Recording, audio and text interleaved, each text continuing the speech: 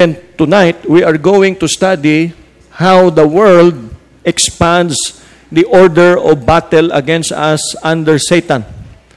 And our next lessons will be spiritual warfare proper when we encounter the devil and his demons and his minions in direct conflict or combat. Direkta na gid. Yeah. Ini unod, the flesh. Ini ang kalibutan, pero may tion gid nga atubangon tagid mismo ang mga army ni Satan in what is known as spiritual warfare proper. The order of battle is very basic. We must first win the war against the flesh, against our old sinful habits. That is the first order of battle. We must not worry so much against the devil and his demons because the flesh is the first enemy that we must pray to the Lord we should be able to win.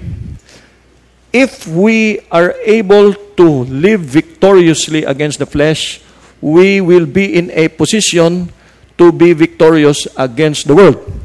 The Christian who cannot win the war against the flesh sa unod, inang dutan-on nga daan nga nature naton. Remember, when a person becomes a Christian, he has still an old nature, and the new nature given to him by the Holy Spirit warfares against his old nature.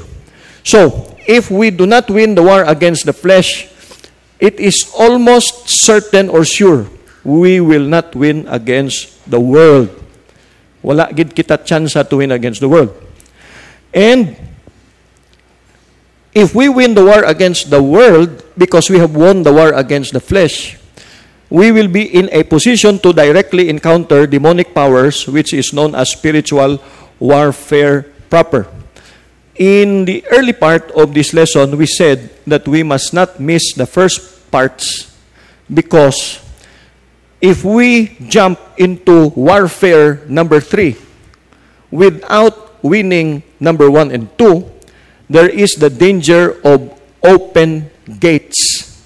In our war against the flesh, which are continuing known sins, amo nang concepts ng open gates, and open gates to the world. May open gates sa flesh, may open gates sa world, and we will be sitting ducks for retaliation by demon spirits. In lesson 3, we will talk about the perimeter of defense. We will learn that in the book of Job. The Lord is so kind that there is an outer perimeter, an inner perimeter, and a personal perimeter. The enemy cannot attack us directly right away. If you notice the attack against Job, first his properties, then his children, his family, then he himself. And then sa iyang pagkatao, first ang iyang lawas, then ang iyang soul. Ang ginprohibit lang ni Lord sa yawa nga hindi pagtandugon was the spirit. We'll talk about that in lesson 3. The concept of perimeters of defense. But the concept of open gate in the flesh and in the war against the world opens your perimeter to retaliation. Maybe your property, maybe your family. That's why, hindi ka maglumpat pang garit-garit demonyo kung wala natadlong ang paglakat mo sa pangabuhi mo. Wala nagasiling nga we are going to live perfect, sinless lives. No. But there is such a level of maturity in the Christian life that we are able to keep short accounts with God. Please listen to me carefully because this is very critical and very important. We may sometimes fall into sin or lapse into sin, but we should never live in sin. Kisaga kasala ka. Lain na siya sa pagkabuhi sa sala. Kisaga kasala ka, hinulsulan mo dayon. Pero kung gakabuhi ka sa sala. For example, sometimes you entertain lustful thoughts because for a moment you were tempted and then you were able to catch yourself, then you repent, confess, then wala na. Keep short accounts with God. But if you habitually live with lustful thoughts, if you habitually live with resentment, that is an open gate which will open your perimeter of defense to retaliatory attack. So, careful kita that in the flesh, we have no open gate. In the world, we have no open gate. Then we are ready for direct encounter with demonic powers. I'd like to emphasize the danger of retaliation. Because this is not a joke. This is not a joke. When you deal with an evil spirit, Luke 11:24, and you were able to expel him out either of your life or of a life of a counselee or of a person you are praying for, and you were able to successfully evict him or defeat him, that demon will lick his wounds somewhere. It will go to arid places seeking rest, and when it does not find it, it will say to itself, I will return to the house I left. And when it arrives, when it finds the house swept clean and put in order, it goes and takes 7 other spirits more wicked than itself, and they go in and live there. And the final condition of that man is worse than the first. So, amo na nga nag-emphasize kita dire in spiritual warfare, that we should not miss the foundational lessons because we might be excited to learn level 3 warfare when the foundation has not been set in level 1 and level 2. So, please take note, this is not a joke. This is serious matter. Now, the operations of the flesh and gaining victory over it. This is a summary of what we took up last time. Remember the operational principle of the flesh. How the flesh works. It starts with desire. Any desire that is not aligned with the will of God, with the word of God, with the pleasure of God, that is the first operational level or step of the flesh, desire. Then, if that desire is not dealt with, sinful desire will lead to a sinful deed or act. So, desire leads to deed or act. All acts come from desire. In psychology, there is no such thing as an unmotivated behavior. Behavior is always motivated. There is always a motivation for behavior. Why did you do? The answer is because you desire. The desire is the source of the do. If the desire is sinful and the deed is sinful, then you have now a foothold situation. The devil now has a foothold. Okay, I will take up the concept of demonization in lesson 3 because there is a debate here. When the devil has a foothold in your life, are you demon-possessed or not? The answer is none of the above. You are, however, demonized. Is demon possession equivalent to, is demonization equivalent to demon possession? Not always. Can a Christian be demonized and yet not demon-possessed? Yes. We will answer that in lesson 3. What is the entry point of demonization? Demonization. Foothold is the entry point. When a foothold is not dealt with, not confessed, not rebuked, not straightened up, then it becomes a stronghold. And a stronghold is perfect situation for demonization. Demonization is the Greek word daimonizomai, which means to be placed under the effective control or influence of a demonic power. It does not speak of possession or ownership. It says effective control or influence. That is daimonizomai. Are Christians susceptible to demonization even if they have the Holy Spirit? The answer is yes. We will take that up in lesson 3. Okay. This is just a summary of lesson 1. Our weapons for defeating the flesh are basically two classes, the legal and the practical. Legally, we have the authority to defeat the flesh because of the death of Jesus Christ on the cross of Calvary. And I will go detail with this on lesson 3. But I assume and presume and I hope that we already know what the death of Jesus on the cross meant. But practically, because legal is not always the same as practical, authority is not always power, like title over land is not always possession. You can have the land title, but you may not be in possession of your land over which you have the title.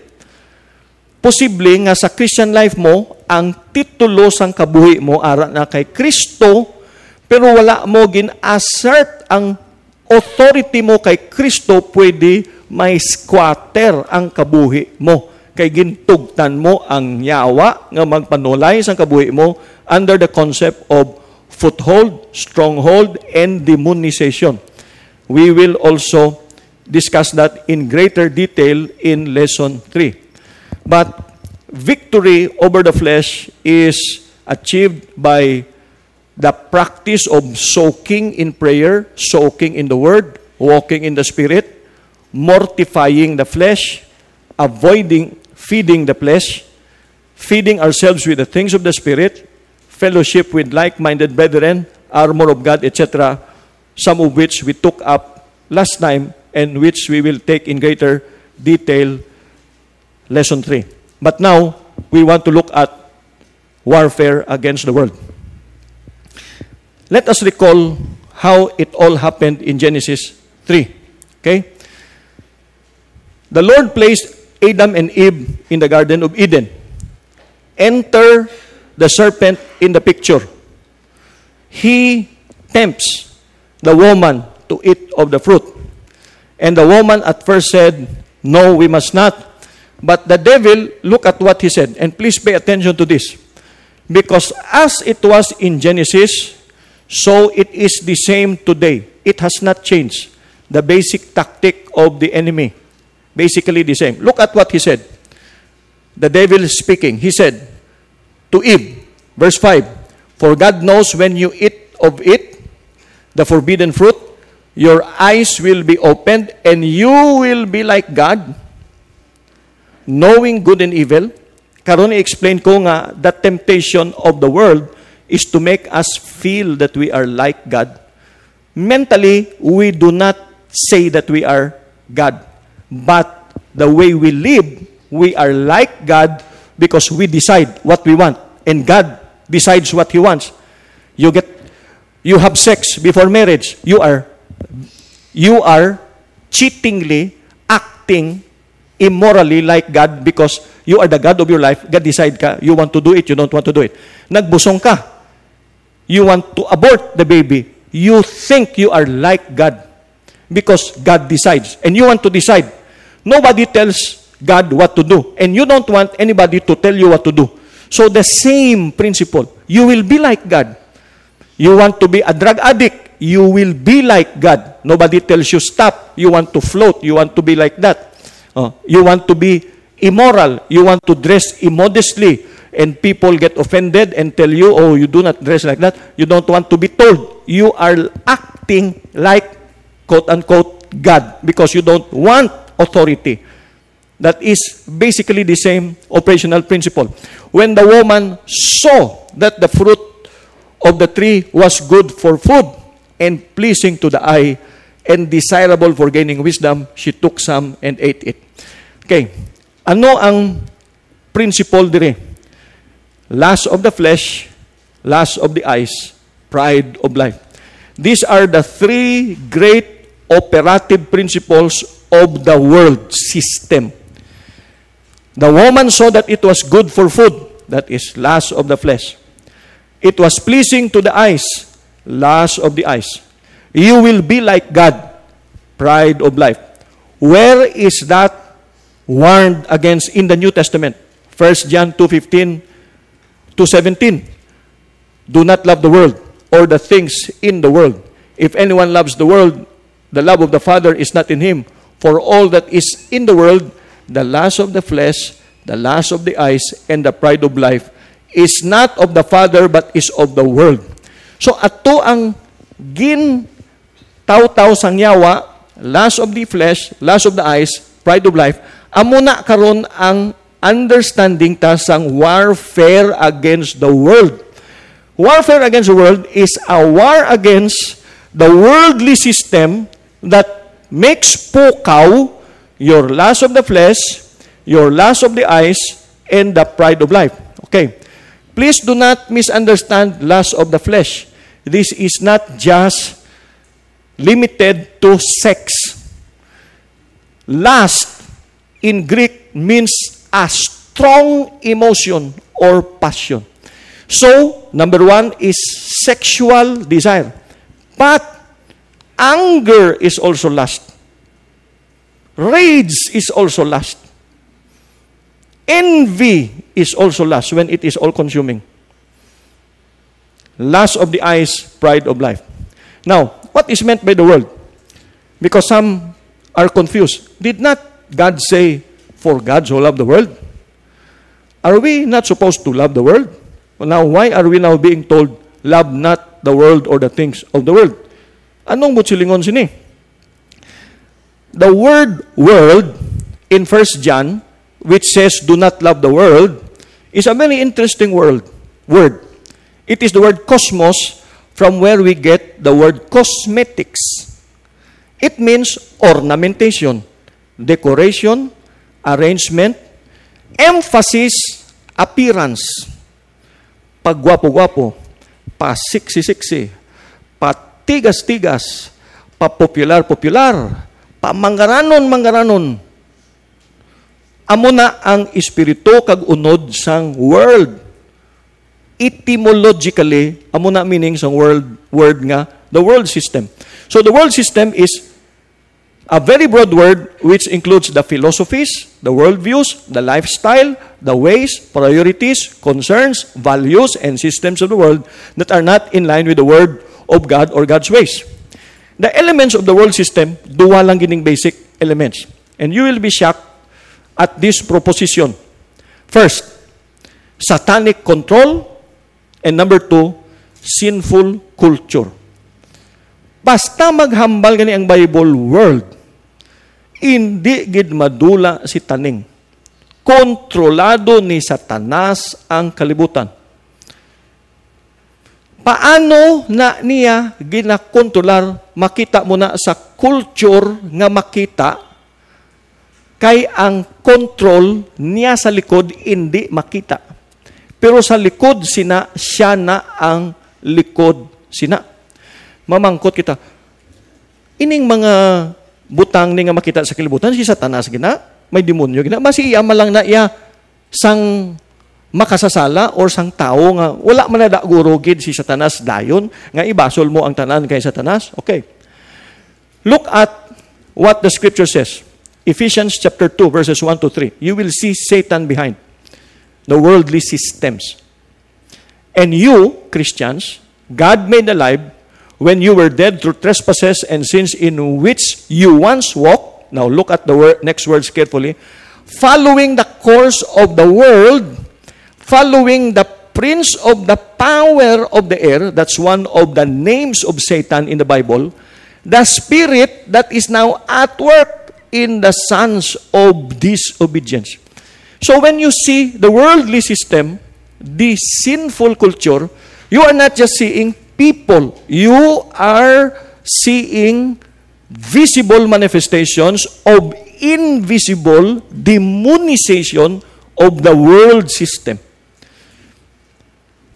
Among these, we all lived in the passions of our flesh, following the desires of body and mind, and so were by nature children of wrath like the rest of mankind. Sang una, sang wala pa kita kakilala sa Ginoo, wala kita kabalo nga ginapasaot kita sang yawa. Oy, wala man tuya yawa sa life ko. Ako malang tuyang pawala. Akon man tuya. Ako malang tuya ang nagtilaw-tilaw mga bisyo. Ako malang tuya ang nag-rebelde sa parents ko. That's what you think. From your flesh, ginkaptan ka sang world controlled by Satan, and you do not even have to know about it because Sun Tzu, in the book The Art of War, says that the brilliant general is he who controls the enemy without his enemy knowing it. Satan does not have to inform you that you are under his control. It is enough that you are deceived. Enough na. He succeeds already. So, all of us, before we knew Christ, we were following the prince of the power of the air, which is controlling the course of this world. The spirit. Hindi lang ni behavior, ha? Hindi lang ni social norms. Spirit, good, that is now at work in the sons of disobedience. Now, Satan is not everywhere. Unlike God, who is everywhere. But may vicarious presence siya through his demons and his agents. He is not like God who is everywhere, but still the world is under his control. Now, look at the extent of satanic influence or control of the worldly system. Colossians 1:13. Who has delivered us from the power of darkness and translated us into the kingdom of his dear Son. Power of darkness. Anoning expressions ang power of darkness. 2 Corinthians 4:4. In whom the God or devil of this world has blinded the minds of the unbelieving. Pwede ang yawa makabulag sang panghuna-una. That is why some people do not have so much interest in the Bible, in things of the Lord. Who has blinded them? Is it just because they're not interested? If you read your Bible, it's the devil blinding their minds so that they cannot believe and they will not believe. And that is categorically said, ang darkness, ang blinding, that is the power of Satan. To open their eyes, to turn them from darkness to light, from the power of Satan unto God. Okay, here is our first problem in dealing with the world. We have a handicapped worldview. We have a two-tier worldview. Two-level worldview. We are familiar with the material world and we believe in God. That's all our worldview is. There is a problem.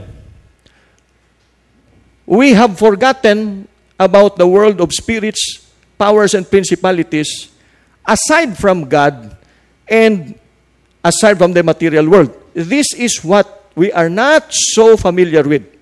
We are not so familiar with the power behind rock music, the power behind ungodly fashion, the power behind media witchcraft, the power of worldly entertainment, the power of the spirit world, in all these other things. Hindi kita aware sini. We think that when we go to a honky-tonk, we just went there. We forget that there is a spirit power there. We go to a drug joint, there is a spirit presence there aside from the shabu and the things there. There are spirits there, not just you and your friend. There are other spirits there. You go to an immoral affair, you go to a motel, it's not just you and your ex-fling or whatever are there. There is a spirit accompanying you there. This is what is known as the excluded middle of the Western worldview. Kita nga mga gin-edukar sang West because they are very scientific and material, and they are not very prone to understanding spirit world because our best teachers have been trained in the U.S., trained in the West. So when they come back, they lecture, never mind the spirit. Oh, why are you getting mad? Why are you getting crazy? Oh, you are just depressed. You have clinical psychosis. You have social maladjustment. But there is no understanding of spirit of depression, no spirit of discouragement. There is no spirit of rejection. That's not in the vocabulary of the West. So there is a big problem because we exclude the world of the spirits when this is a very important part of biblical understanding. And this spirit realm is divided into two realms, two kingdoms. The realm controlled by demons, Satan and demons, and the realm controlled by Jesus and the Holy Spirit. That world, the excluded middle. Duwa lang na ang kingdom. There is no middle kingdom. There is no neutral kingdom there. You're either with the devil or you are with the Lord. Those who think they are neutral are already with the devil. There is no middle ground there. So, kaluluoy gining wala ka insindi sang warfare with the world. And those who are under Satan, amo ning ila characteristics, they are dead, they are living in pleasure, they are weak and powerless, etc., etc. Those who are under Christ, they are seated with Christ, they are at the right hand of God, they are exalted and having a name above every name. Jesus is a Lord over their lives, etc., etc. We will talk about that in greater detail in lesson 3. The idea supposed to be with the three-tier world, three-tier world, is from personal righteousness, we are supposed to be a community of the righteous, and we are supposed to affect society so that society will change. But the sad thing is, it is society that affects the community of the righteous that affects the Christian, making him behave like the world, when it should be the other way around. Okay, before we explain the extent of satanic control of the world, we need to ask first, is not God completely sovereign? Because some theologians are upset when you say that Satan is in control of the world, because they are champions of the teaching on the sovereignty of God. God is always completely sovereign. Is God completely sovereign? Yes, of course. No question about it. What then do we mean that Satan controls the world when God is completely sovereign?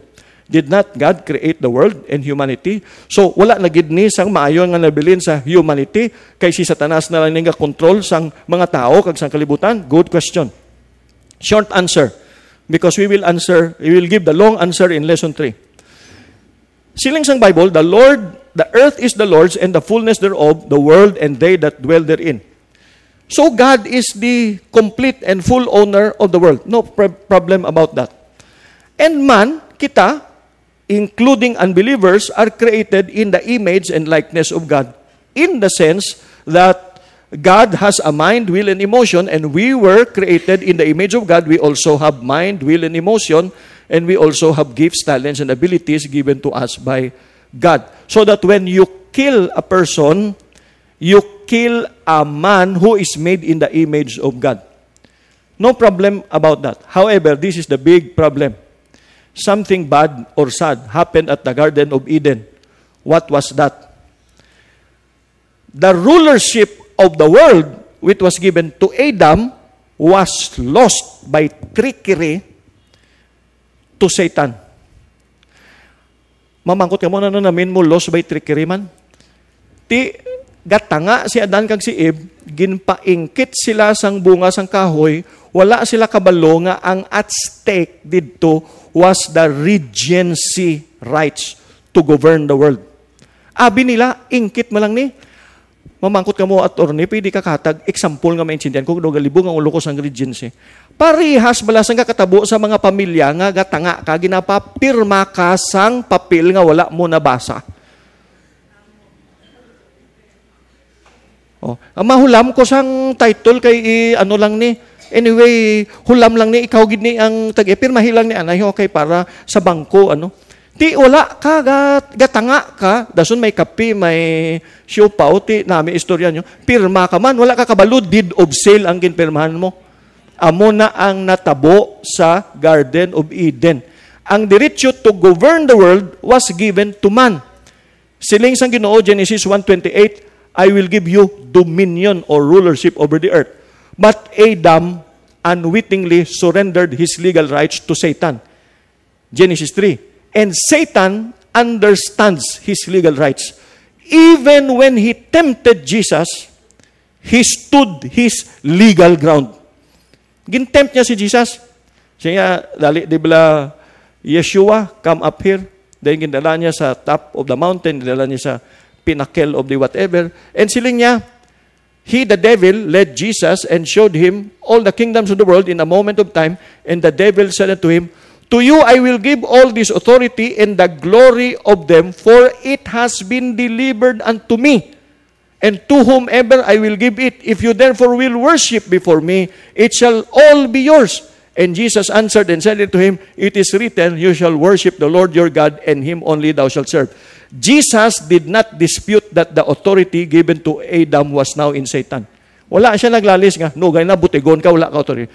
Jesus even respected that Satan stole the authority over the world.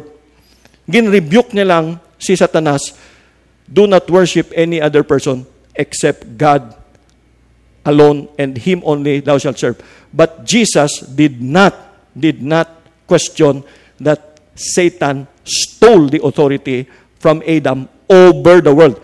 So that is why Jesus had to die on the cross, not only to save man from eternal damnation, but also to have the right to take back the world from the devil in the second coming. Okay. When you understand this, you will understand the tribulation and the great tribulation period and the birth pains. Why is there going to be a big encounter between Jesus and Satan in the second coming? Because the legal right of Jesus of recovering the world will be enforced by him physically in the second coming, and Satan will resist it. That is why, kaya mo na natabo, pinakasimple na lang giniya, the cross resulted in a decision that the right over the world was given back to Jesus. All authority has been given to me in heaven and earth. But Satan is not surrendering. So there has to be a demolition order against Satan. Because he is resisting the decision.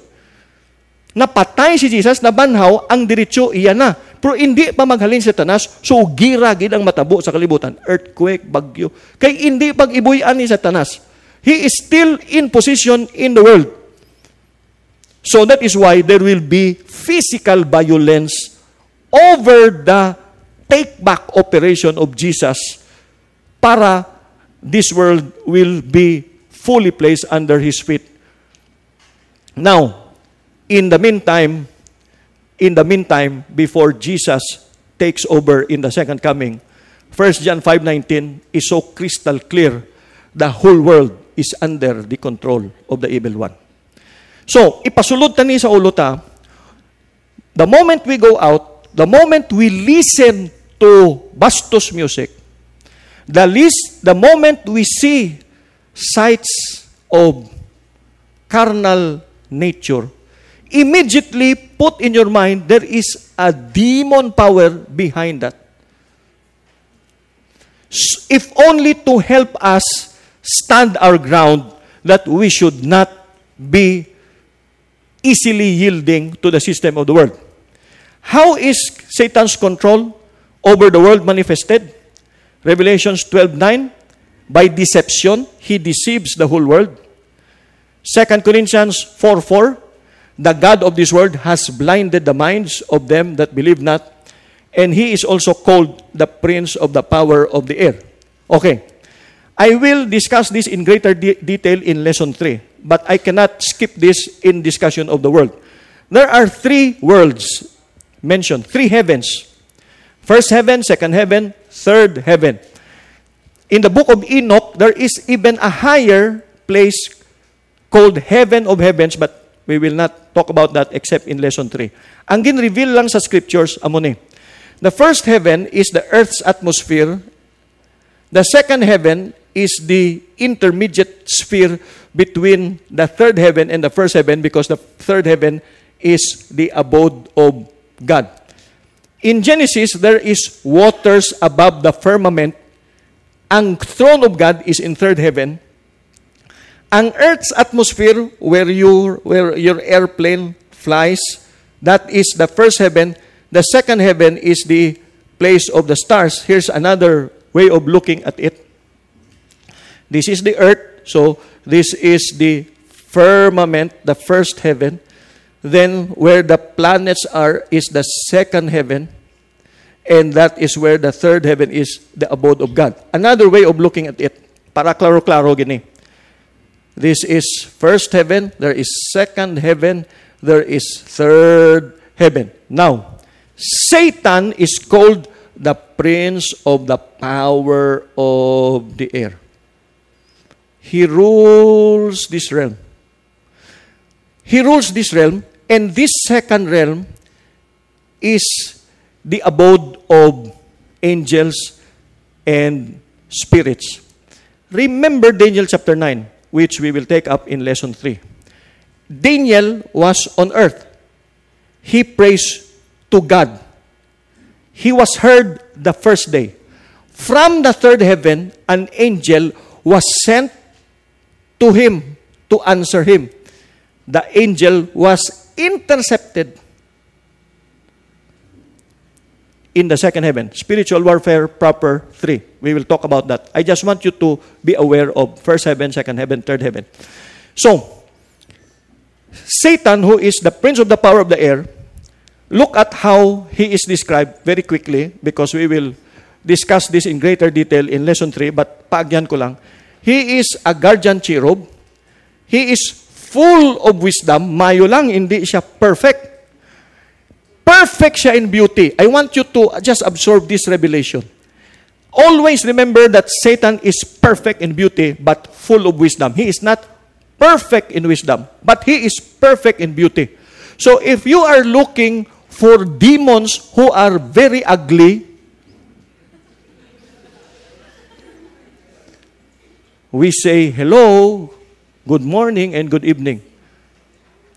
You are more in danger with very beautiful things than ugly things.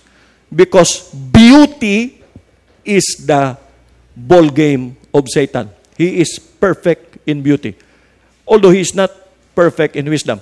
He is also called adversary. Satan means adversary, meaning opposition. Everything that God plans, Satan opposes. He is also called the devil. Slanderer. If you hear accusing thoughts in your mind, why kapulos, hindi na magkatuto sa niho pa, total guba ka naman. Imni to 5 battles. You are listening to the voice of the slanderer. That's the work of the devil. He accuses and puts down. Devil means slanderer. He is called the prince of the power of the air. He is the God of this age, meaning age, eon, meaning inilang nga time period. He is not the God of eternity, only of this age, this present age. He is also called the prince of the power of the world. He is also called the king of death. Now, very interesting. We'll take this up in greater detail in lesson 3, but just I mentioned now, he is also called the Leviathan, the monster who dwells in the sea. Some people who go on long travels, especially by sea, sometimes when they pray for protection, Lord, we restrain the works of the Leviathan. Okay, the spirit that devours lives in the sea. Okay, he is also the prince of the power of the air. So when you fly by air or you travel by sea, you already know how to pray. Lucifer means light bearer, shining one, deceiver. He is also called Apollyon, the destroyer. He'll destroy your health, destroy your marriage, destroy your self-respect, destroy your joy, destroy your finances. He is Apollyon, the destroyer. He is called Beelzebub, the prince of demons, which actually means the lord of the flies. Ang Diyos sang mga langaw, ang Diyos sang higko nga mga butang. So, when you are entertaining filthy things, you are bowing to Beelzebub. Remember, we will learn this in lesson 3. Satan is such a cheat. He's such a dayaan that he does not want you to know that you are worshiping him because he is willing to receive worship even if you do not know. Unlike Jesus, unlike God, who wants to reveal himself so that you will know him and worship him from knowing him. That's why, gahambal ang Bible, grow in grace and in the knowledge of the Lord Jesus Christ. In the knowledge of Yeshua HaMashiach. Ang yawa iya, okay na nga magsimba ka sa iya, bisan wala ka kabalo. So kung daw bulutlog ang mata mo da sa mga tao nga daw maubahan, nga daw wala labayo, nga daw galalaway kagid, okay na siya, kay wala ka kabalugin na simba mo siya, kay ara na da siya sa likod nila.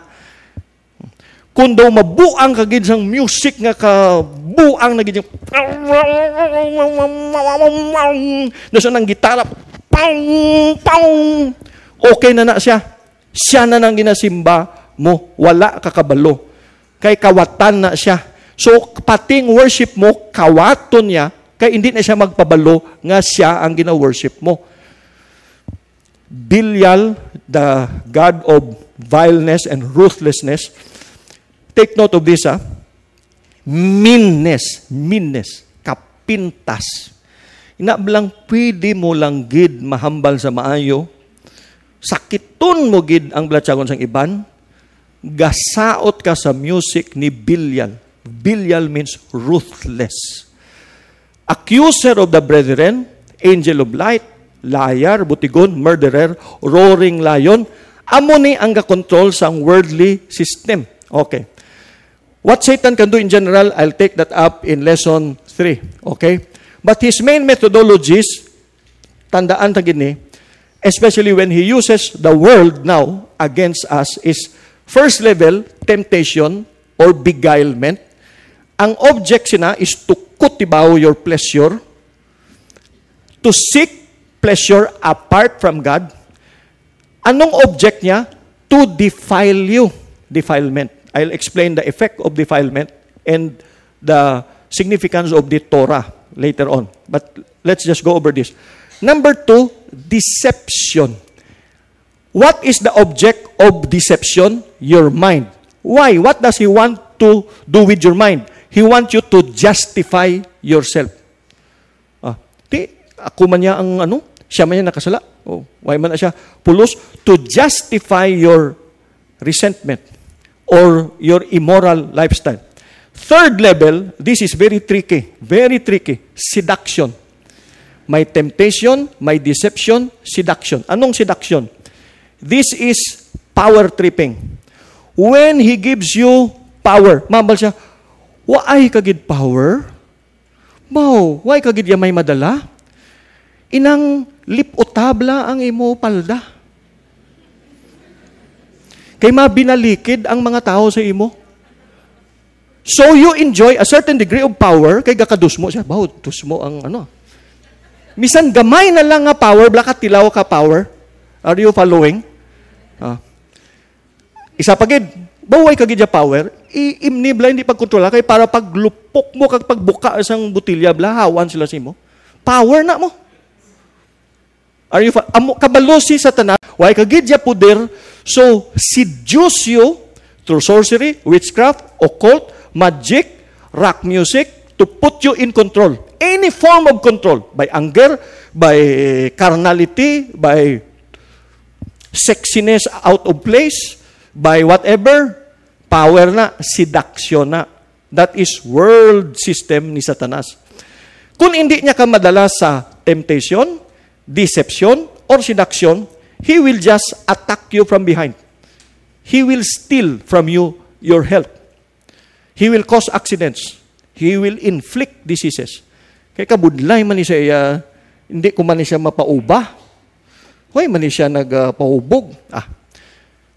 Ibungguang ko na lang ni siya sang, pagtabok, patangaong ko na lang ni siya, kag iliputong ko na ni siya. oppression and suppression when he uses governmental and evil social and economic structures that give you little or no choice. Like in America now, you cannot preach against immorality because it's a hate crime. May I say this with all due respect to the BIR? Excessive taxation is a form of satanic control over the resources of this world. Inang sobra-sobra na gid nga tax bla. Ginpangabudlayan mo na bla. Ti galing kay gutom gid sa kwarta ang kinalibutanon nga gobyerno. Na tax na sang una. Sang buhi pa ka na tax na patay ka na gin tax pagid po sobra na gid. Ang ginapangayo sang Ginoo 10% lang, ang isa puti sa imo 33%. Oh. Ina bilang hindi kagid yablaway kagid may mahimo kay bisan way kaga pangita tagtagan kagid sang libre nga kondom. And then wars, gera, nang pangabuhi kamalinong kutibawon yan ning mga leader nga magpinatsanay. Bumbahan ang balay mo, evacuate ka, ang puhunan mo, gubaon niya lang ganyang kabuhi mo. So that's also satanic control of worldly system. Then he can possess bodies, demon possession, and he can engage in force and destruction like genocide, wars, or drugs. Okay. Let's talk about defilement because this is how the world makes kutibaw with the flesh. He wants to defile us. You know what is the meaning of the word defilement? The word defilement is the Hebrew word tame, which means to be unclean or impure. And the Greek word is mianino, to mean to dye, stain, contaminate, or pollute. Whether it's the Hebrew or Greek, isa lang na ang understanding sa scriptures. Isa lang gid. Disqualify you from worship. The object of defilement is to disqualify you from worship. What is, Arya, please follow with me because this is very critical. This is where we need the Torah. In the Torah, when you are disqualified, you cannot stand in the presence of God. You are not qualified to enter the tabernacle or the temple. You are not qualified. Look at the lessons that were given to us 2 or 3 Fridays ago.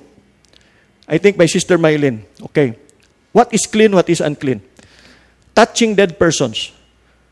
Women who had a menstrual cycle or who have given birth. Touching the sick. All these things. Why are they disqualified from worship for 40 days, 80 days, 7 days, 14 days, etc.? Ang Ginoo may ginahambal na siya. Amuni ang mental training from the Torah nga nagahope ang Ginoo nga tani i-transfer ta sa spiritual life.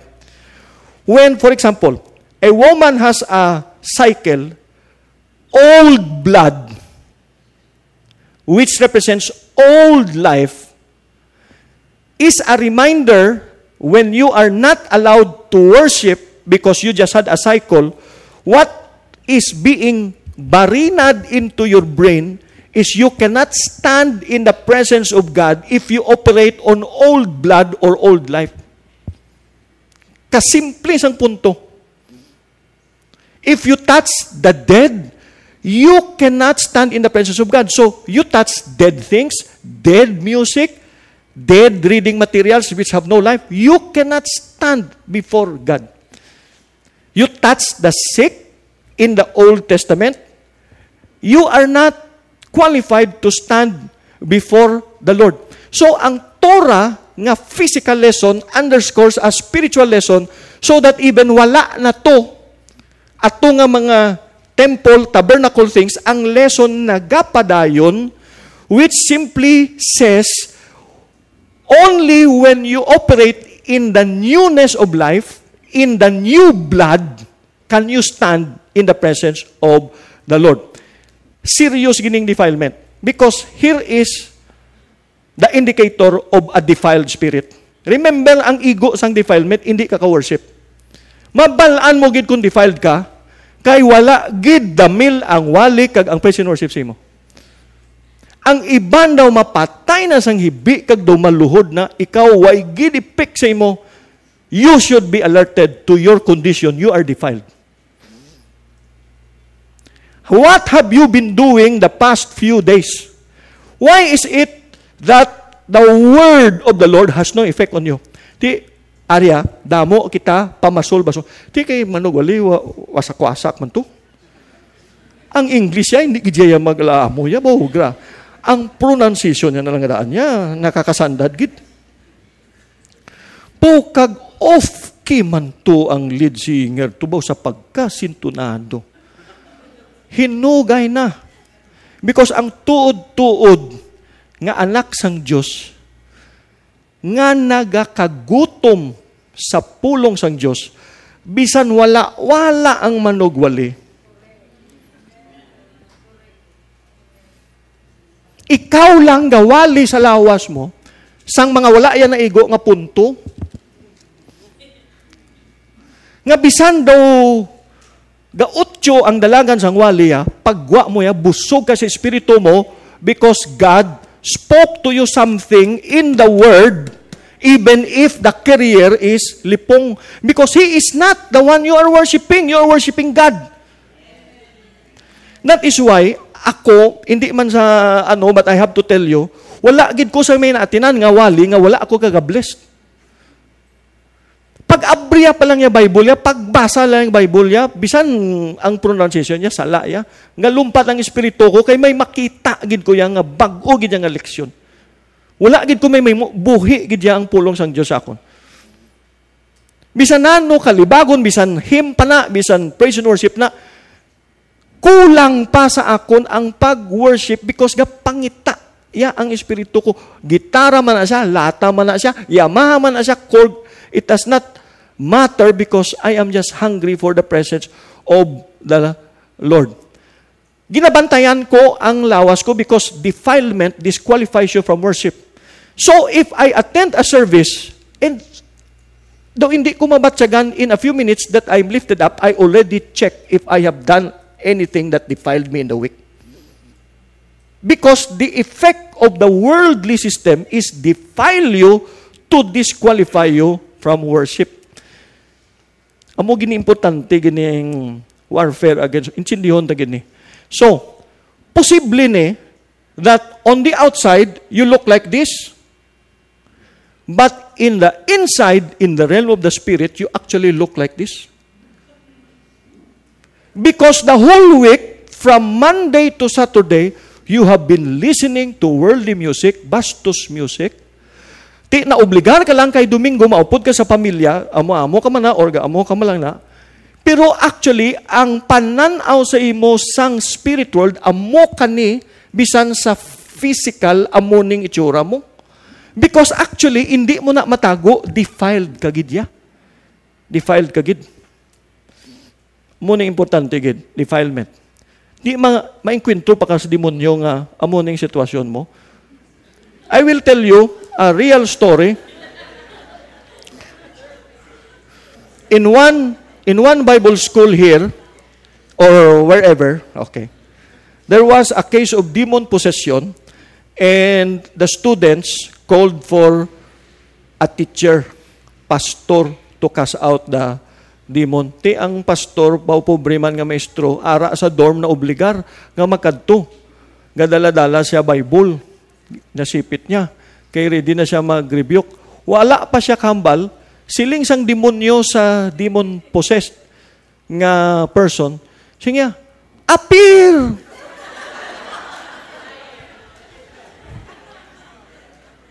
Tuod gid niya, sugid ko sa inyo gid. Tuod gid ning istorya. Appear, amo ning lain kayang sugpon. Pastor, sugiran ta sila sang ginahimo mo? Gumuha ang pastor, why gid ka why ka gid intuon siniya sa spirit world ya, hindi ka gid ka pretend. Hindi ka gid ka pa as if. Maubahan ka gid in the spirit world. Okay. So, Satan uses worldly systems and structures to achieve his purpose by channeling satanic influence or control through avenues of sinful culture that will encircle, emasculate, incite, provoke, seduce, deceive, defile, enslave the flesh, and establish personal, relational, social, economic, and institutional strongholds to capture and detain people in his grip. Sinful culture, kundi satanic control, sinful culture. The culture that is resulting from satanic influence is a culture of lust of the flesh, lust of the eyes, and pride of life. I'll give you some quick examples. Ha? I am not generalizing amogin ni tanan, pero you can see the pattern. Look at these ads on perfumes. Perfume ning ginabaligya, hamot. These are the best and most branded perfumes in the world. That is Gucci, that is Chanel, that is Dolce Gabbana, that is Calvin Klein. Tanawan. If you don't see lust of the flesh, lust of the eyes, and pride of life. That is the same spirit and culture. Bench advertisement. Yan isang bench. Okay? Car advertisement. Look at how they sell cars. Luxury is built in, not tucked in. The power of elegance. What the wealthy are driving. Luxury isn't an option. So, ang undercurrents ang lust of the flesh, lust of the eyes, pride of life, aragid niya yung spiritu, aragid niya, hindi gid siya kapanago niya. Lexus nga auto, anong hilabot siya sa...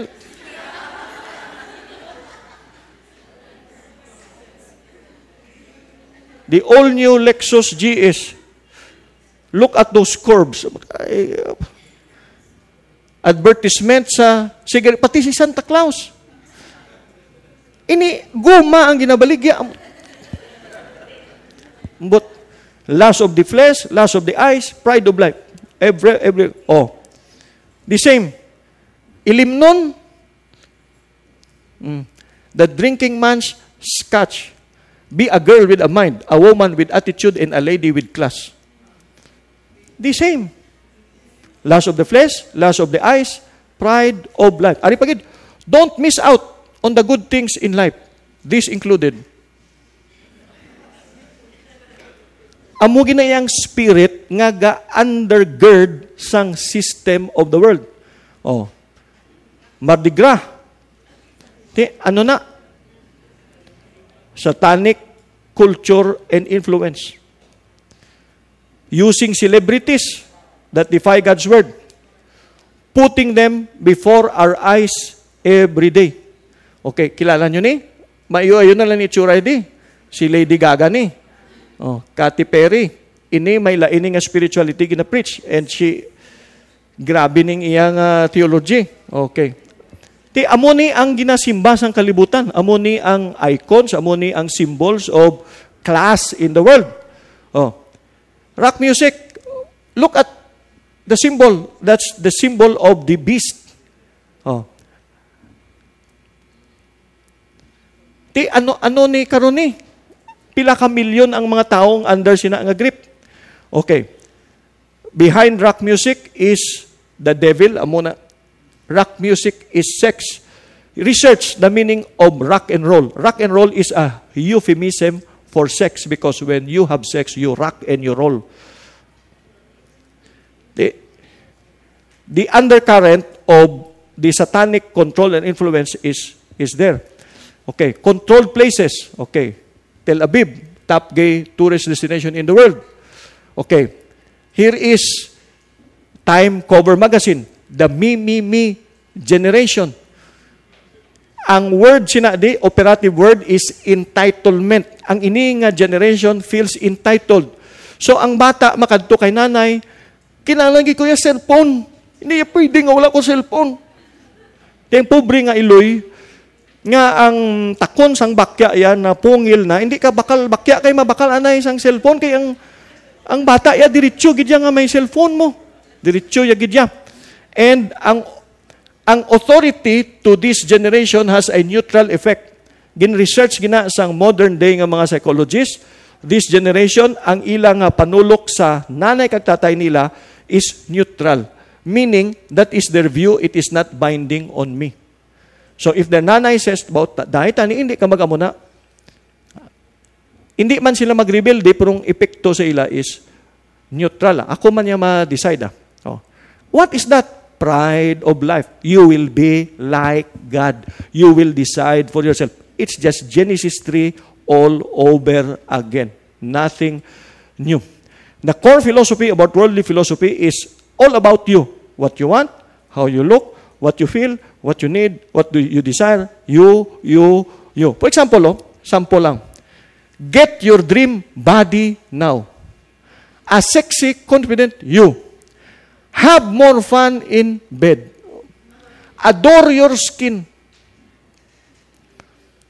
That's the system of the world. It's all about you. What you feel, what you think, how you impress others. That's the worldly system. Okay. Why is this anti-God? Because they will not help you look for God. They will not help you check on your relationship with God. That's not the business of the world. Another effective demonic tool is demonic computer games. Wala na gid ko time gid ni pero grabe gid ni nga demonization gid ya. Even the characters, look at this is what they call in subliminal programming, understanding the ways of Satan as soft sell.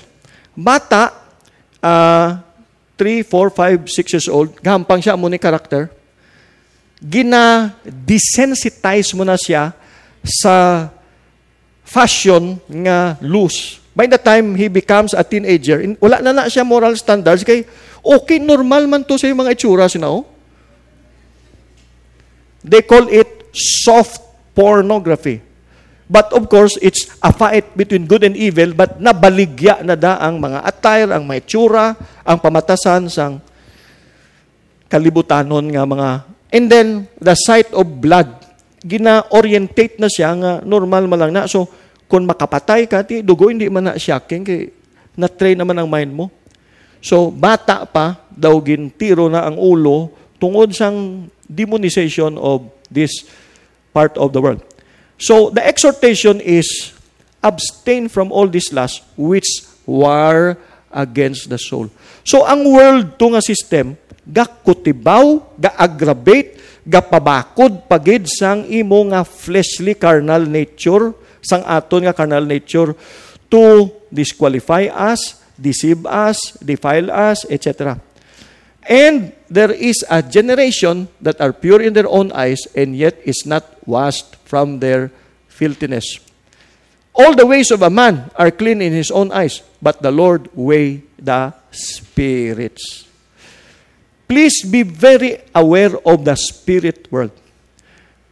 E nang inahambal ta nga, akon man na iyang opinion, akon man na iyang philosophy, please be aware that even in opinions and philosophies is a spirit influence. Spirit influence. I'll show you a very interesting revelation. Genesis chapter 30. Si Tuto Jacob, kag si Uncle, si Laban, you know the story, ginpangasawa ni Jacob si Leah, dason si Rachel, dason nag-away-away sila, kaya daw nagdako na si Jacob, and then Laban said, baw nag-amo ka na ni, etc. So, nagambal si Jacob, di malakat na lang ko, sir, masipak na lang ko. You know how I have worked for you, so when may I do something for my own household? Kay pila na ko di katuig sa imo, magwa na lang ko. Di namangkot si Laban, okay, what shall I give you? Yeah, don't give me anything. But if you will do this one thing for me, I will go on tending your flock and watching over them. Let me go through all your flocks today and remove from them every speckled or spotted sheep, every dark-colored lamb, and every spotted or speckled goat. They will be my wages. Niya mo niyo, niya, sir, para nga daw masipakta, no? Ang mga spotted, akon lang, speckled. Ang mga pure, yada ang either complete ang color, imo na. No? Parang we have a system of sharing our wealth so that I can make sipak from you, then you can live on your own, I will live on my own, I will go. Then, ang ginhimo ni Jacob, he began to prepare to do this, and this is what he did. Very interesting, spiritual warfare. Perti manikawa si Jacob. Sila niya sa diyahon tani. Kung mag-mating season, ibutang ko ang mga peeled branches sang certain bark of whatever tree was that, while they are in the watering troughs, so that they would be directly in front of the flocks, or the scripture says, before their eyes, when they come to drink. And when the flocks were in heat and come to drink, they mated in front of the branches. Ano ang epekto? Bisan wala sila spots, pagbata nila, nagbata sila mga kanding, kag mga sheep nga may mga spots. Why?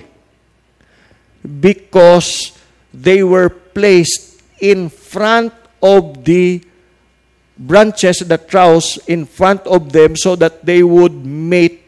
When they would mate, they would see them and conceive in front of them.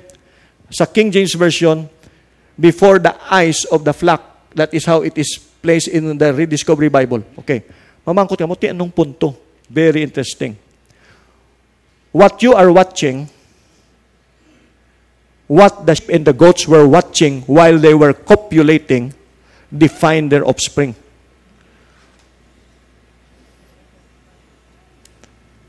Kung anong ginatanaw mo, samtang you are in the heat of passion, amo na ang ma-form nga i-conceive mo in your spirit. Ti mayo pa ni si Satanas kay nakabasa siya sang Genesis chapter 30. So pinamutangan niya ang tanan nga mga avenues and highways, ang tanan nga makita, so that kung magplano ka sang life mo, magpangita ka girlfriend, magpangita ka life partner, ang tanan nga hindi amo ang pangitaon mo kay gin-conditioning ka, sangga conceive ka desire to look for a life partner, ginbutangan ka, sights. Are you following? Ay, terrible. The devil understands it. So he makes us see and watch the things of the world, hear the things of the world, kay kabalugid siya. Nga baw, amhon ko lang nibla sila, kay tapat gini sila. So, his first level of engagement is temptation. Temptation means pirasmos, meaning attempt or try or experiment or probe. From the root word piradjo, meaning to try. Amo gining makapatay gid nga word, oh. Tilawilam lato. Ano ka naman imo ya? 30 anyos ka na, ay pakakatilaw. Once lang. At least kabalo ka lang bala. Kung hindi ka, hindi lang. Try lang. Try lang, amo ni. Try lang, try. Ate, kuha gid siya sa try. Kay pag try mo, na-defile ka, na-contaminate ka, na-ensnare ka. The Hebrew word is masa, which means to test, to try, to probe. Temptation is not a sin, they said. It is when you give into temptation that becomes a sin. Pero here is an important thing to remember. The Bible does not tell you to resist temptation. Amen?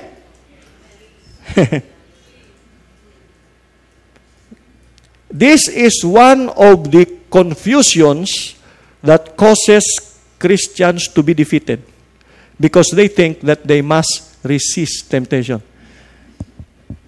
No, sir. No, ma'am. No man can ever resist temptation. No man. Unless he is dead.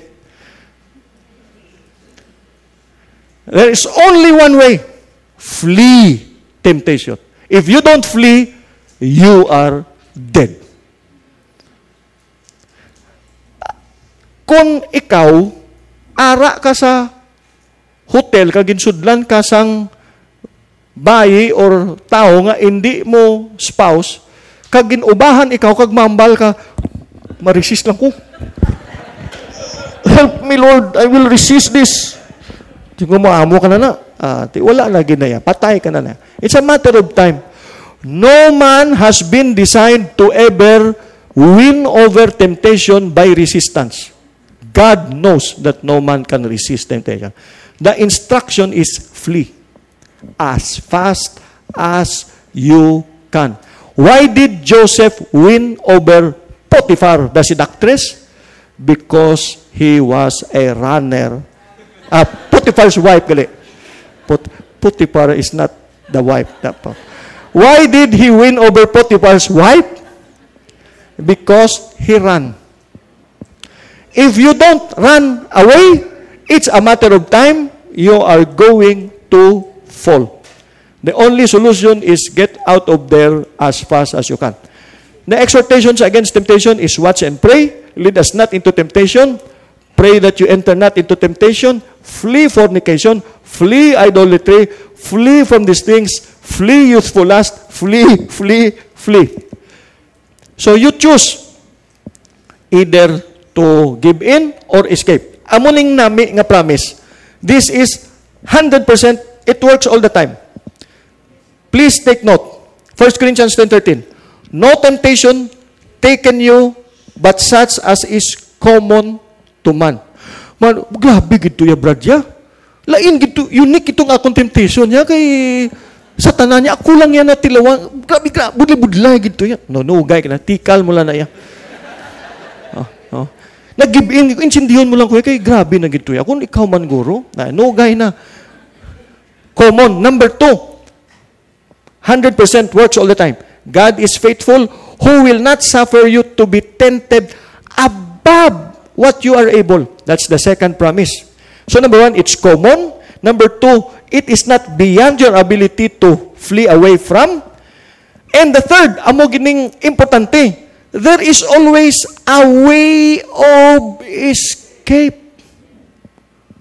Wala na gid ko, brad, nakibun gid ko. Magaplano, pakutani makagwa mo, pero anhon mo, kay dubulak gid. Hindi abring bintana, pwede ka hindi, pwede ka kalumpat.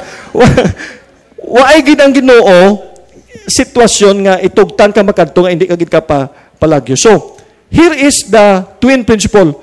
You flee temptation and you resist the devil. You do not flee from the devil. You flee from temptation, but you resist the devil. You don't resist temptation. Pag inkwentro mo sang demonyo sa sidewalk, you stand your ground. Because your command is to resist him. Inaabla, testingan nyo niya, praktisan nyo niya. Kung sabla magkanto ka sa balay or sa dinda nga mga lugar, imlo do kadulom do kapalindog balahibo mo, no pili mo may present. Hindi ka magtalagan kag magtaruti.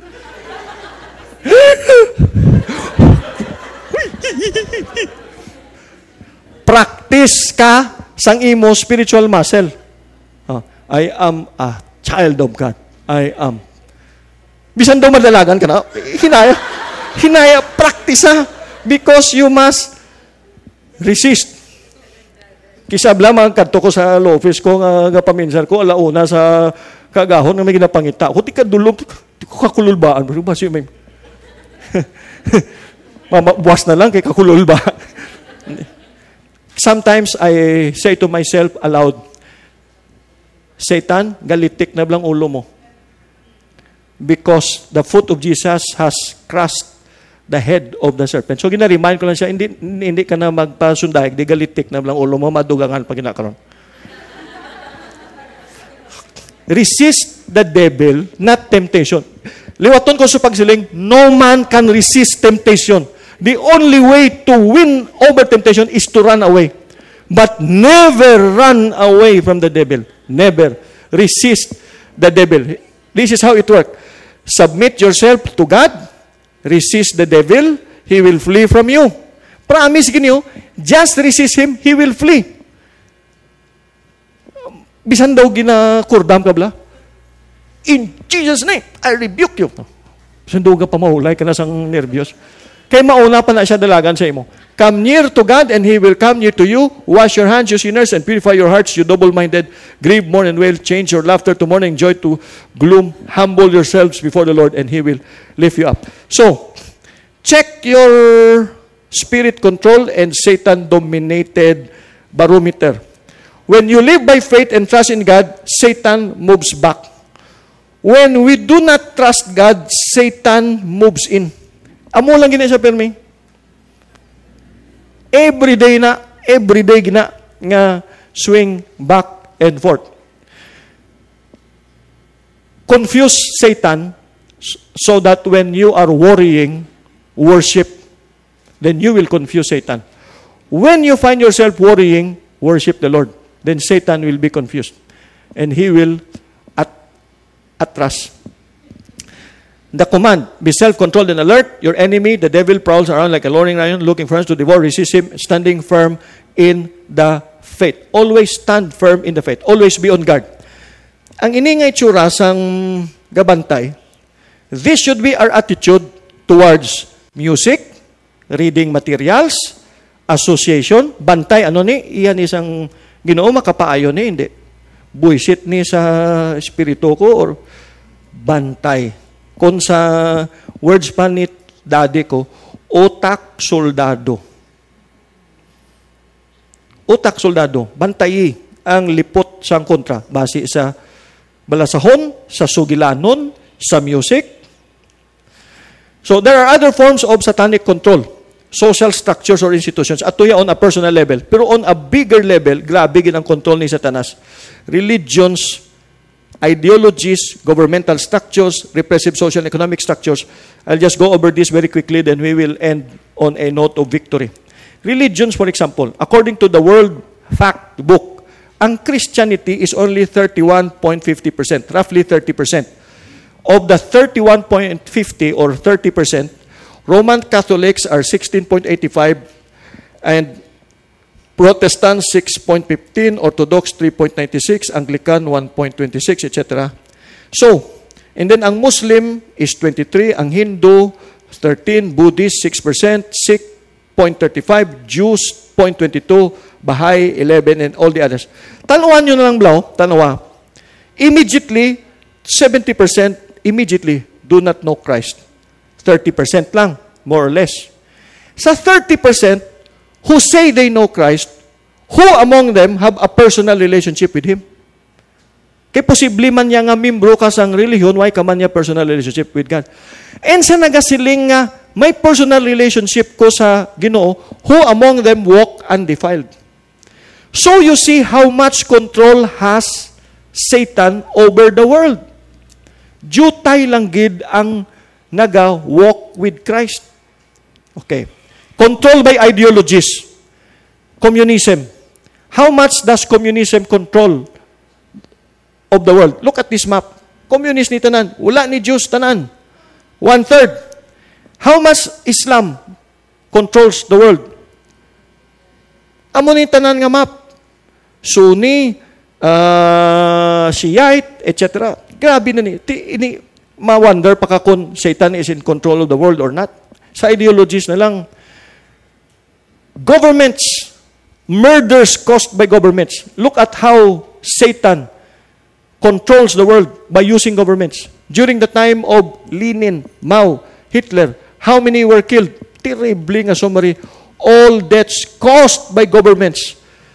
Soviet Union, Nazi regime, sa the savagery of Japan, the Khmer Rouge, the Vietnam War, Poland, ethnic cleansing. Terrible na ni. Si Satanas pang-harvest lang ang pang-harvest ang mga kalag. How about gender freedom, equality, and respect? Ini nga worldview, how much is he convincing the world of these things? Kung hindi natin mapunggan, very soon there will be 5 sexes. Male, female, homosexual, lesbian, and transsexual. First reading na in the Congress of the Philippines. What is the effect when we stand up for God's word? The world will hate you. You know that it has hated me before it hated you. Jesus said, if you were of the world would love its own, but because you are not of the world, but I chose you out of the world, therefore the world hates you. So, the objective of the devil against the Christian, you can put them in 12 captions, all beginning with the letter D. To defile you, to deceive you, to divert you, to dullen you, to make you dull, to dilute your passion, to destroy you, to detain you. Ang detention, grabe ni. Spiritual warfare, the art of detention. Amo ning art of detention. Hindi ka na makontrol ni Satanas, kay committed ka na sa Ginoo. Maserve ka na gid. Give up siya sa imo. Proset upon niya ka. Mangasawa ka, mamana ka. Itaw-tawan niya ka sang hindi committed kay Jesus. Di bugto gid tilaok mo da. Kaya para hindi na lang kamo mag-away, baharan mo ang serbisyo mo sa Diyos. That's called the art of detention. Kaya hindi ka na makontrol mo. So, diri ka na lang i-contain. He may also depress or discourage you. He will make you doubt the Lord. He will make you disobey the Lord. And eventually, His purpose is to destroy you. If He cannot destroy you physically, He will destroy you morally, reputationally. Your testimony is destroyed. Basta pili lang siya. This is what the world system wants to do with us. Defilement, deception, diversion, make us dull, dilute our passion, destroy, detain, depress, discourage, doubt, disobey. May nabasahan kong importante. One strategy of Satan against the Christians using the world is to make you very busy. Busy means being under Satan's yoke. Keep them busy with non-essentials. Tempt them to overspend and go into debt. Make them work long hours to maintain empty lifestyle. Discourage them from spending time with family. Overstimulate their mind with television and computer. Fill their coffee table and nightstand with newspaper and magazines so they have no time to read the Bible. Flood their mailbox with sweepstake promotion. Put glamour models on TV and on magazine covers to keep them focused on outward appearances. Make sure couples are too exhausted for physical intimacy so that they will be tempted to look elsewhere. Make Santa and Easter Bunny bigger than Jesus. Involve them in good causes so that they won't have time for eternal things. Grabe. Make them self-satisfied. Keep them busy in their own strength. So, this is another worldly attack on our Christian. Ari pagid worldly attack. Satanic control. Do you know that the banking system, the economic system, this is now on the level of the occult. We will take this up in greater detail. Lesson 3, paagyan ko lang. The American dollar and most monetary system is controlled by the occult, particularly Freemasonry. This is the all-seeing eye that you see in the American dollar. It is the power of Osiris, and it is called the all-seeing eye. It is present in all Masonic lodges, and the founders of the democratic banking system all introduced Masonic symbols in the banking system. This is the World Trade Center. Beneath the World Trade Center is the all-seeing eye. They devoted the world banking system to the occult. Amo ni ang ground levels ng World Trade Center. All the trade in the world is done in the spirit of the occult. They are going for the New World Order. This is too long already to expound. And the media is also controlled. There is no such thing in America as an independent press. David Rockefeller, one of those who are putting up a New World Order, siling niya, we are grateful to the Washington Post, the New York Times, Time Magazine, and other great publications whose directors have attended our meetings for almost 40 years to propagate the New World Order. So siling ni John Swinton, nga former New York Times Chief of Staff, we are intellectual prostitutes. Wala na niya ang ining ginasiling free press. Look at how Masons put their imprint in the US dollar. This thing that you see, A, Annuit, Coeptis, S, Novus Ordo Seclorum, they form the word Mason. 1, 2, 3, 4, 5. So it's a hexagram, which is not a good symbol. Devote na nila ang worldly system to occultism. There are Masonic symbols all over. There are 13 leaves in the olive branch of the US dollar. There are 13 bars and stripes in the shield, 13 bars. 13 arrows in the right claw. 13 letters in E Pluribus Unum on the ribbon. 13 stars in the green crest above. 32 long feathers on its right wing represented the 32nd degree in Freemasonry. 13 granite stones in the pyramid. The 13 layers represent the 13 Illuminati bloodlines. 13 letters in Annuit Coeptis. etc., etc. These are all pentagrams, the etc., etc. You just research that, you will be shocked. So, will you wonder if the return of Jesus will deal with these things? We are so blessed because in the recent release of the Philippine peso bill, there is an inscription, pinagpala ang bayan na ang Diyos ay ang Panginoon. Blessed is the nation whose God is the Lord. That is Psalm 33 verse 12. There is a Bible verse in the Philippine peso. So our economy is getting better. So, ang command structures ng demons, which we will take up in greater detail, lesson 3, paagyan ko lang, is there are principalities, powers, there are rulers, and there are spiritual wickedness in high places. What are principalities? They are called the first ones. Most excellent, a person or thing that goes before. So these are head demons in charge of other demons. Then there are powers. Powers, demons entrusted with powers. These are demons with specific rulership powers. We will talk about them in lesson 3. But there are rulers of darkness of this world. There are territorial spirits. These are head demons in charge of territories. And there are demons that are called spiritual wickedness in heavenly places, or pneumatica poneria, which empowers certain specific sins, like spirit of pornography, spirit of violence, spirit of perversion, spirit of corruption, spirit of poverty, etc., etc., etc. So, may level na sila, principalities, powers, rulers, spiritual wickedness. In spiritual warfare proper, you discern, what are you up against? Am I up against a principality?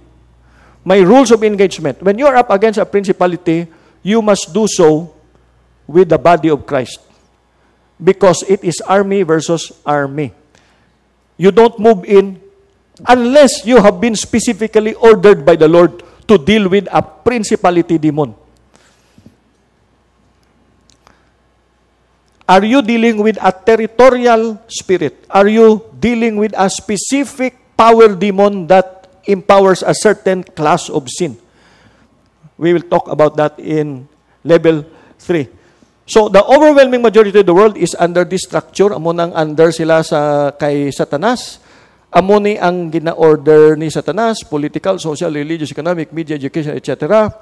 Jutay lang ang naga-under this very structure under the Lord, under kay Jesus. So, ang ilang politika, ang ilang social, religious life, economic life, etc. is ordered by the Lord. And tani, si Jesus has already dealt with the demons. He drove them out. He has exercised power over them. And we who are under His kingdom, in dealing with the world, are supposed to manifest the victory of Jesus over the demonic world. But the question is, how effective are we in achieving that? Okay. I will explain this in greater detail in lesson 3. But here is what the word of the Lord says for us believers. The powers and authorities have already been disarmed insofar as we are concerned. They have been made a public spectacle because Jesus Christ triumphed over them by the cross. The devil who holds the power of death is destroyed, and freedom from fear of death is given to believers. Hebrews 2:14. And John 14:12-14, greater things than this you will do. You may ask me for anything in my name, and I will do it. If we are conscious of our stand in Christ, we know that the world system has no power and authority over us. Silingin ni Jesus, all authority has been given to me in heaven and on earth. All authority. So atong ginpang-discuss na to ang mga heavens to, etc., etc., tani aware kita, huway na sang poder sa aton. Ti mamakot ka, ti nga ang damo pagyapon Christians, pirdi. Because we do not convert authority to power. All authority was given to Jesus in heaven and on earth. We must go therefore. Di mamangkot ka mo, hindi ko ka-gets, Brother Lyndon. Okay, amo ni. Example, gin-isyuhan ka ni Jesus SPA. Or, gintagaan niya ka, badge, Pt.2, kag 45. Naka-take out ka na, may authority. Kad tuin na to, ang kriminal, kag i-arrestar. Kay may authority ka. Implement it, enforce it. Amo nang aton nga i-learn sa lesson 3. How do you enforce the authority? Lord, you have won the war against principalities, powers, territorial spirits, wicked spirits that empower pornography, addiction. Why am I still defeated? It's a matter of enforcing the victory in Christ. We have to enforce it. Christ has come to destroy the devil's work. Through death, he might render powerless him who had the power of death, that is the devil. He triumphed over Satan, disarming the power that he holds over people, the power of death, because sin leads to death. So here is the battle plan for victory against the world. First, win the war against the flesh. Number 2, be aware of the devil's schemes. Ephesians chapter 6, verse 12. Devil's schema is strategy. Strategy. Reject all sights and sounds that are not of God. Watch and pray. Walk in the Spirit. Live in the Spirit. Be filled with the Spirit. Put on the whole armor of God. Do not give the devil a foothold. Do not entertain. Do not feed. Do not be interested in worldly things. Soak in the Word of God. Soak in worship. A very simple plan for victory against the world. Some practical steps. Decide to live simply. Buy from okay. Hindi. Lawag ko lang. Inang fight bala the tendency to be known as a branded person. Are you following? You know, it's a little thing, but it's a big thing. Are you following? Di ano gid kung hindi branded? Does it define you? Does ang imo tanan nga trappings di tanan may mga ano gid nga akon wala gid brand? Are you less of a person? Stop watching and listening to worldly sights and sounds. Remember, you are not just listening to worldly sights and sounds. You are live streaming spirit presence and spirit power. There is a spirit behind it. The more you take it in, the more defiled you will become. Go into scripture memorization and program. By the way, maski wala ka kapamati bla, kung ang imong balay, imo sa lakyan, ang music, wala mo ginabantayan. Even if you are not listening to it, you imbibe the Spirit. Remember, it's a spirit-to-spirit transaction. Learn fasting. We will learn fasting in lesson 3. Live by the Torah. Understand what is clean, what is unclean. A final end to look forward to. Final end. The seventh angel, Revelation 11:15, sounded, and there were loud voices in heaven saying, the kingdoms of this world have become the kingdoms of our Lord and of His Christ, and He shall reign forever and ever. Dali na lang gid ining worldly system makolapse kag matumba na ini, dali na lang gid. Hindi ka magpa-ensnare sa ila kay basi maupod ka sa tumba. Final encouragement, John 16:33. Jesus said, these things I have spoken to you, so that in me you may have peace. In the world you have tribulation, but take courage, I have overcome the world. Whether you do it in the style of David, toppling Goliath, or in the style of Daniel, just by being at peace in your prayer life, the Lord said, we have overcome the world in Christ.